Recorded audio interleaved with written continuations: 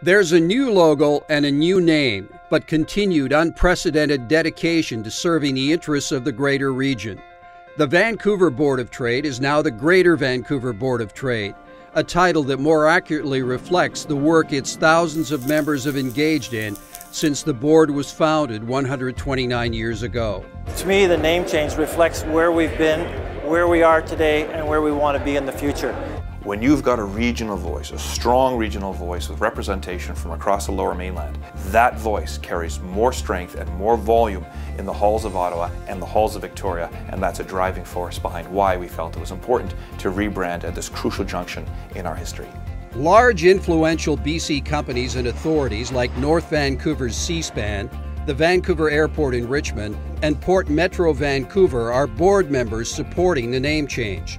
They believe the Greater Vancouver Board of Trade is the strong voice speaking for the region. There's 26 individual cities in the Lower Mainland. Why would we fight against ourselves? No, we should be seen as a greater region.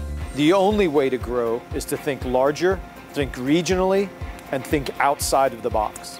So we need to have the strongest voice we can because we're competing as a region with every other part of Canada for infrastructure funding, for the agenda we need to drive forward, and we need strong regional voices to do that.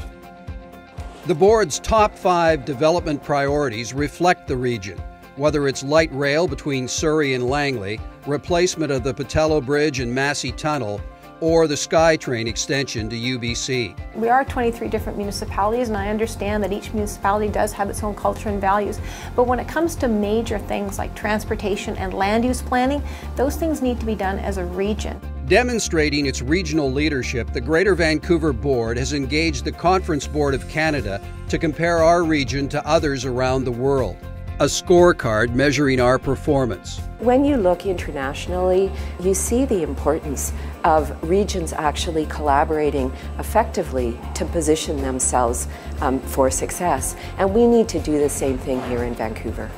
It's a new name with the same regional focus. The Greater Vancouver Board of Trade will continue to speak as it always has for the greater region, a strong voice in a competitive global economy.